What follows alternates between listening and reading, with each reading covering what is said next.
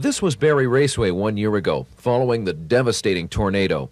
And this is Barrie Raceway today, rebuilt from the ruins by Bill Rowe. Just very thankful that we're back in business. It was quite an experience, and we had a devastation beyond belief. I'm just very happy that we were able to rebuild and get back so quickly.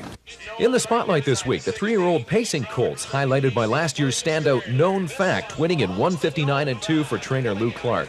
The highly touted Ron Waples Jr. entry, Tar Pit, was defeated by Clark's other entry, Vince Colleen, who won in the second fastest time of the night, 2 minutes and a fifth.